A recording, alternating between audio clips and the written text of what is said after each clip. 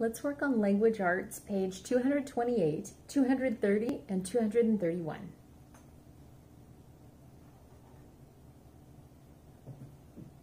Okay, page 228 is called Sue and Sam. We're going to be comparing them to see what's the same and what's different. It says, read the story and answer the questions. Go ahead and read with me. Sue and Sam are twins. Sam is tall and Sue is not. Sue loves baseball. Sam sings and plays in a jazz band. Both Sue and Sam like to read and write. Okay, question number 1. How are Sue and Sam alike? Meaning, how are they the same? What is true for both of them? Well, one thing you could say is at the last sentence here, it says, both Sue and Sam like to read and write. So that's the sentence I'm going to write. If you think of something else that's included in the story, you can choose to write that. I'm going to start off by saying, they both like to, they both like to read and write. It's right there on your page if it's easier for you to see on your own paper.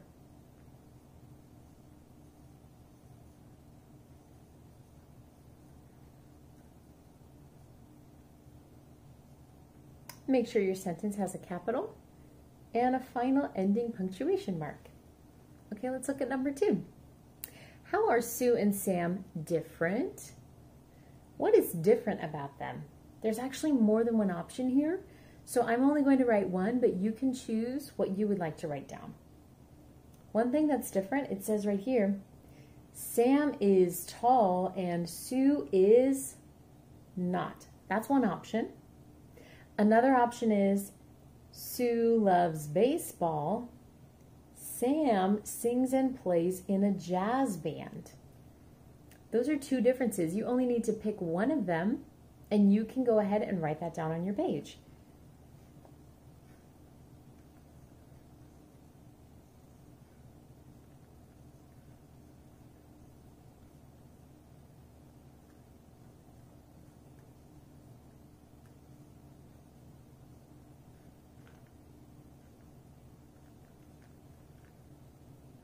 I chose to write down the first option.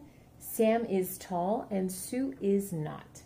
Make sure your sentence has a capital.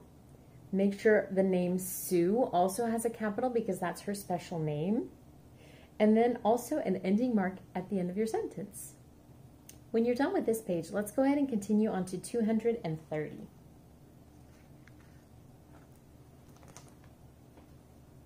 (230) is called Puzzle Fun. Find the shapes with words that show ownership.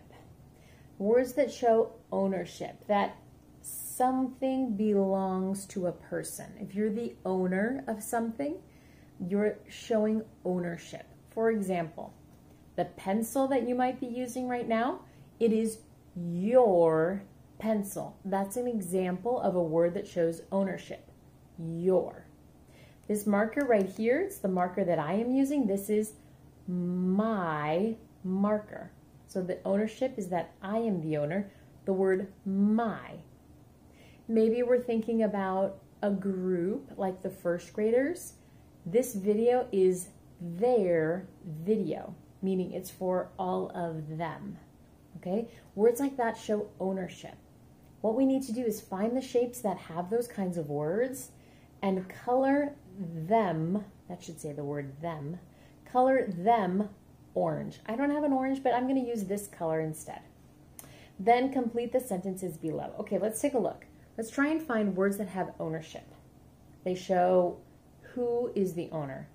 My marker, your pencil, their video are examples. Let's see. In is not an owner. My is an example. So let's go ahead and color in that shape.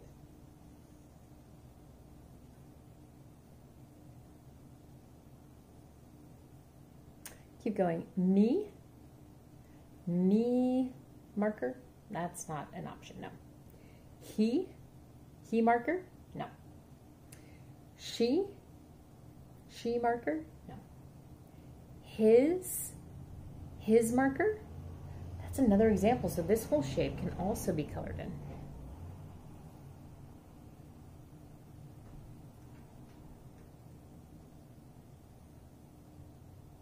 Its marker, no.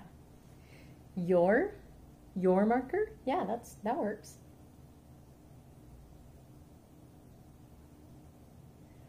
The marker, is the an owner? No. Be marker, no. Her, like her marker, yeah, that can work.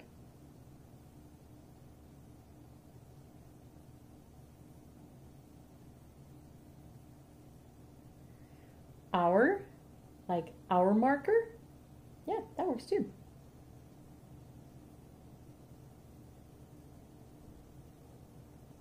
Maybe you're starting to notice what this picture is.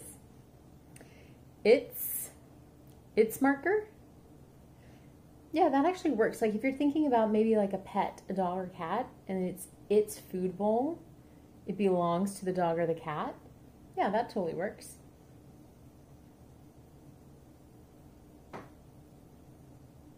Their marker, yeah, that's another option.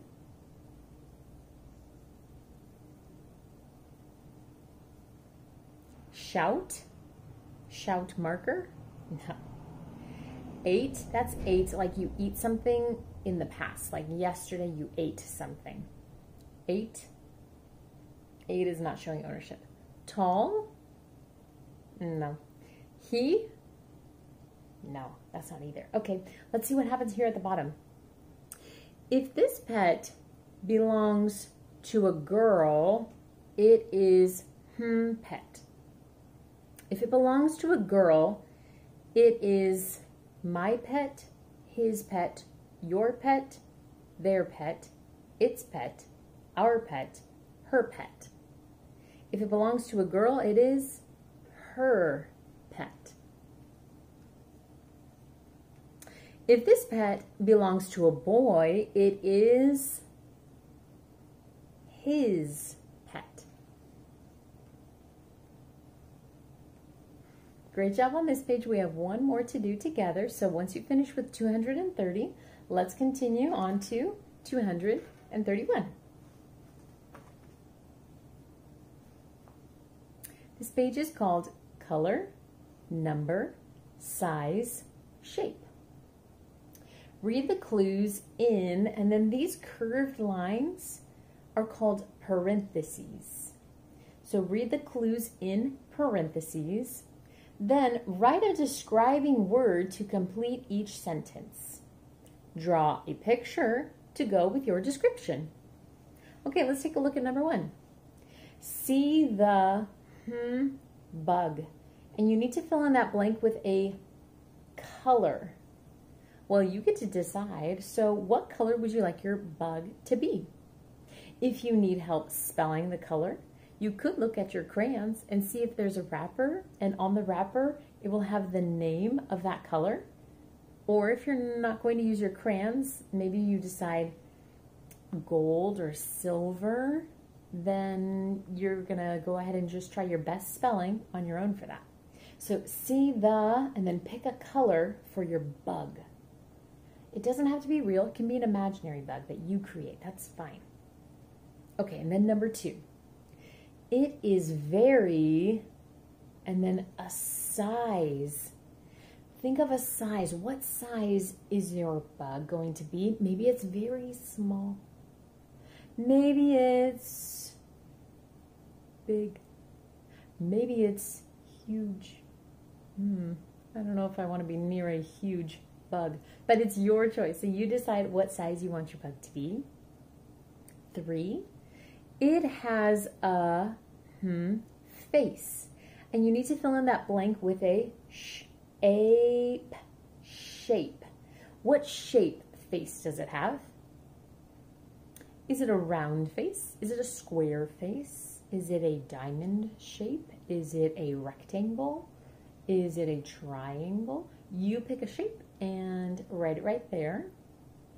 And number 4, it has legs. And you need to fill in with a number. Maybe it's going to be like an insect. Insects have 6 legs. Maybe it's going to be like an arachnid, which is a spider, and it has 8 legs. But it could be something like a millipede. Lots and lots of legs. Your choice for how many legs, but once you're finished, go ahead and include an illustration of your bug in the rectangle.